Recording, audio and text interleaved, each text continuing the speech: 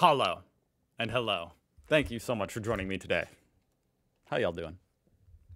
What am I reacting to today? I'm reacting to the top 10 things to do in Düsseldorf. Why? Because I like the name. Düsseldorf. 2024. Even though this video was uploaded in 2023. This dude's from the future. Trip Extreme. Link down below. Check them out. Let's do it. The attractive city of Düsseldorf in Germany is I don't know why. That was kind of funny. He said it was an attractive city, which it is. It's a beautiful city. My God. The attractive city of Düsseldorf. But then he shows like a big smokestack. In Germany is highly regarded as one of the country's leading university towns and is an important center for art and fashion. Okay, I didn't know it was a university town. What university is in Düsseldorf? The University of Düsseldorf? University of Düsseldorf. Yeah, I think so. Heinrich Heine University, Düsseldorf. This old electoral capital is also a city of wide streets lined by elegant shops, with a ring of parks and gardens encircling its vibrant downtown area. As an important cultural center, Düsseldorf has dozens of museums and in excess of 100 art galleries. The latter encompass everything. Of course it's got museums. In fact, today I was going to react to the top weirdest museums in Germany, which I'll probably just do that tomorrow or something, but it's unbelievable the amount of museums. You guys love museums, and so do I. Galleries. The latter encompass everything from internationally renowned facilities, such as the impressive art collection North Rhine-Westphalia, to the smaller installations found in the city's trendy Königsallee area. These tourist attractions, along with the city's location on the Rhine, Königsallee. I was just going back because I could see, you know, carts, I don't know what you call them, on this Ferris wheel. Area. These tourist attractions, along... But then here there weren't any, and I was confused. I guess they're just down for maintenance. With the city's location on the Rhine, its numerous wide squares and its wonderful riverside walkways make it a particularly pleasant place to spend time. In this video, we're going to be taking a look at the top 10 rated attractions and things to do in Düsseldorf. Whoa, a garden of clocks. And just wait till you see what's at number 3. That statue was so sick. Oh my God. Wow. That's so cool. Number 3 that we're going to be showing in this video. Something you would never even have thought of. So make sure you watch till the end. Oh my God, what a bridge. Before we begin, make sure to subscribe to our YouTube channel for more awesome travel guides. And make sure you hit the notification bell. Definitely go join them. So that you know when we publish a new video. So now let's cut. I wonder what currency that is. 299. To the chase. At number 10, Good Neighbors. Visit Düsseldorf Kaiserswerth. Incorporated into the city in 1929, Düsseldorf Kaiserswerth is one of the city's oldest and poshest neighborhoods and is a wonderful place to explore Baroque buildings. The statues are so cool in Germany. And the picture-perfect location on the Rhine. Be sure to allow plenty of time to wander its pleasant cobbled streets, popular among tourists for its traditional German shops selling food items and crafts. There are also a number of good art galleries here. Interesting little playground. Oh, is it like a pirate ship? We have those over here in America, like little ship playgrounds. Art galleries here, including the Kaiserswerth Art Archive, plus pleasant cafes and restaurants. Tracing its roots back to the 13th century is the Church of St. Sudbertus, noted for its beautiful reliquary of the saint. Even older is the Kaiserpfalz, the imperial stronghold of Emperor Frederick I, also known as Barbarossa. Although mostly ruins, the scale of the site still impresses, with walls more than 4 meters thick. The ruins also serve as a great vantage point for excellent views over the Rhine. At 9... So is that just a public thing that you can just go up to, walk around it? It's kind of interesting. There's just not that much like historic old, you know, buildings and castles and stuff like that here in America that you can... I mean, the country's just not that old. Take in a performance at Tonhalle Düsseldorf. Those who enjoy high culture should be sure to visit Düsseldorf's Ehrenhof district. Here you'll find the domed Tonhalle, a spectacular concert hall constructed in 1926 as home for the city's orchestra, Düsseldorfer Symphoniker. The building is still the home for this world-class orchestra, and regular performances are held throughout the year. It's also used regularly as a venue for touring pop and rock artists. At 8, visit the Museum of Art. The Museum of Art Museum of Art, the least weird museum in all of Germany. displays artwork dating from the 3rd century BC right up to the present day. Works include fine art, sculptures and drawings, in addition to more than 70,000 items of graphic art, photos and applied art.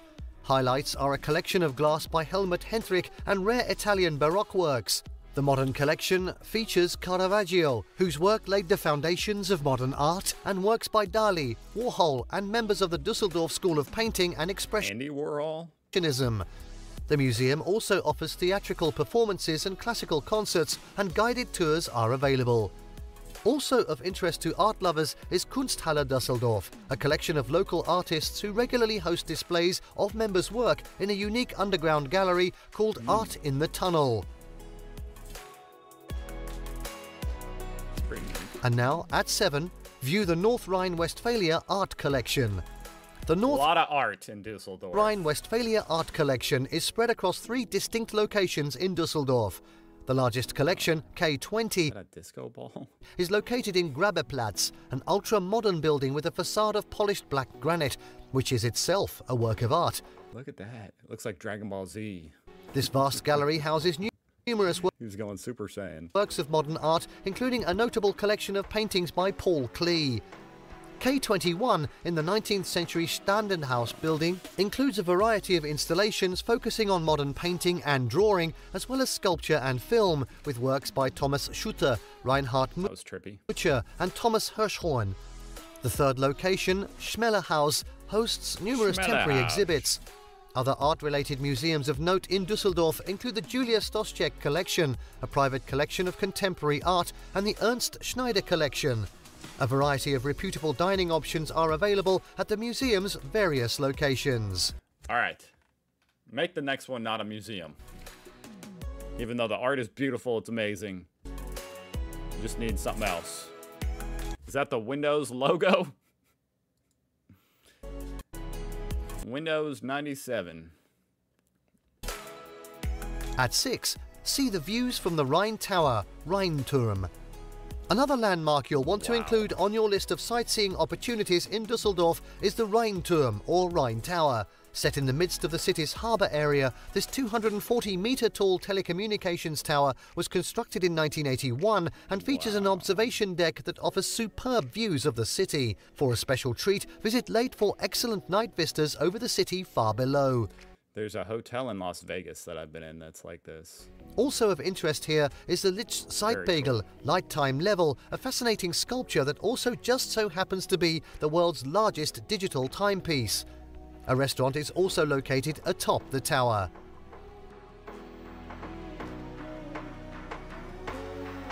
And at 5, Düsseldorf Hafen What crazy architecture. and Neue It looks like a cartoon. I've actually seen, you know, in your like playgrounds and stuff, there was a playground I reacted to that had architecture kind of like this, but like in a playground. This is really weird seeing it at full scale. Zollhof. When Düsseldorf decided to reclaim the wasteland of its former river port area, instead of razing the derelict warehouses and freight yards, the city rehabilitated the most historic Look at all the open windows. That is just kind of funny to see as an American. You never see a building with just all the windows open. of them I mean, you barely even see one window open. and replaced others with some of Europe's most daring modern architecture. Wow. The best of the massive Düsseldorf Hafen redevelopment I want to like try to climb it, you know? And with all the windows open, you could use those as like a ladder. is in Neue Zollhof, Probably a bad idea. a stunning section highlighted by the Frank O'Gary designed office buildings of Meidenhafen. What the hell, dude? It's like the Cybertruck. Media Harbour, 3 quite distinct structures completed in 1998 that seem to defy gravity as they lean and curve like jelly frozen in mid-wobble. In They do contrast kind of look like a jelly. to these modern structures, the former commercial harbour with its What is it called? Like a fruit cake? They look like fruit cakes. walls, iron bollards and railings. Okay, I don't know why I thought that. That looks nothing like a fruitcake, so onward. Cranes and rail tracks remain as historical monuments. Topping the area off is Rheinturm, a 240-metre tall telecommunications tower. Didn't you already tell us about that? If you can, be sure to extend your visit to this interesting area with a meal at one of the many good harbourside restaurants.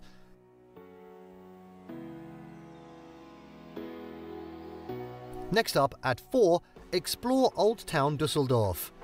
Düsseldorf's Old Town, the Altstadt, remains remarkably well preserved and should be included on your list of must-see attractions. The focal point of the Old Town is the Marktplatz, where you'll find the imposing town hall, Rathaus, and a large equestrian statue of Elector John William II, erected in 1711. Is he chubby? The statues are just awesome in Germany. Another highlight is the Castle Tower. The people just look strange, you know. They look different.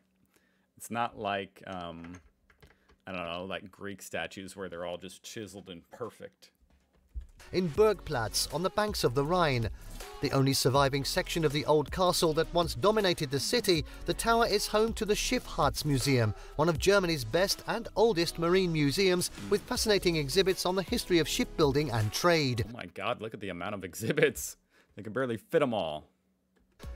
Another attraction to visit is the Hedgens Museum, dedicated to more than 800 years of ceramics, porcelain and earthenware. St. Lambertus Church is also worth a look and is well known for its unusual twisted spire.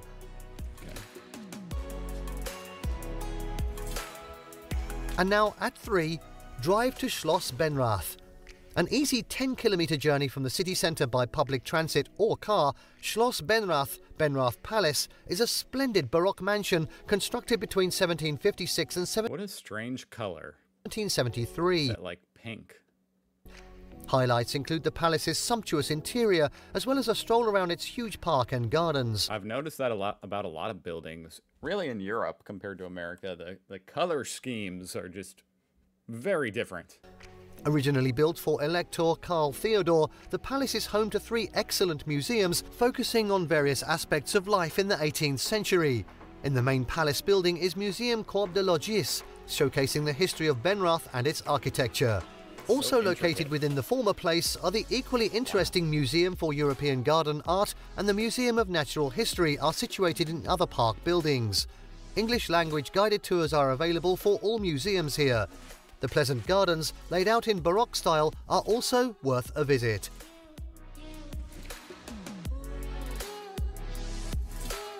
And now, the whole GDP of Düsseldorf is supported by museums. At 2, enjoy a riverside stroll on the Rhine Embankment Promenade. Düsseldorf's Rhine Embankment Promenade offers one of the best ways of enjoying the city's wonderful riverside. Opened in 1997 as a means of hiding one of the city's busiest roads, it's buried beneath the promenade. This long pedestrian route gives the city a distinct Mediterranean flavour, lined as it is by cafes, restaurants, galleries and shops on one side, random cannon, and the mighty Rhine on the other. Running all the way from the Oberkassel Bridge and connecting the Old Town to the State's Parliament buildings, the 1.5-kilometre tree-lined promenade encompasses pedestrian and bike paths and offers countless opportunities for sightseeing and people watching. You'll find a genial mix of tourists and locals enjoying it all year long. Taking a stroll along this delightful pedestrian route remains one of the top things to do in Düsseldorf at night.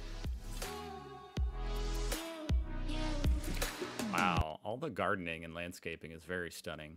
For like a public area, you know? Very at night. Impressive. And finally, at 1, walk along Königsallee, Germany's most elegant avenue. Düsseldorf's most elegant street, Königsallee, literally translated into English as King's Avenue, is affectionately known to locals as the Ko and is said to be Germany's ritziest shopping district. Comparable to the chic Avenue Montaigne in Paris, this long stretch of high-end real estate was laid out in 1802 and continues to draw the crowds with its eclectic mix of exclusive boutique shops. Oh my God. So I could go, I just can't afford to buy anything. Designer clothing stores and luxury shopping arcades. There's also no shortage of art galleries or restaurants and cafes.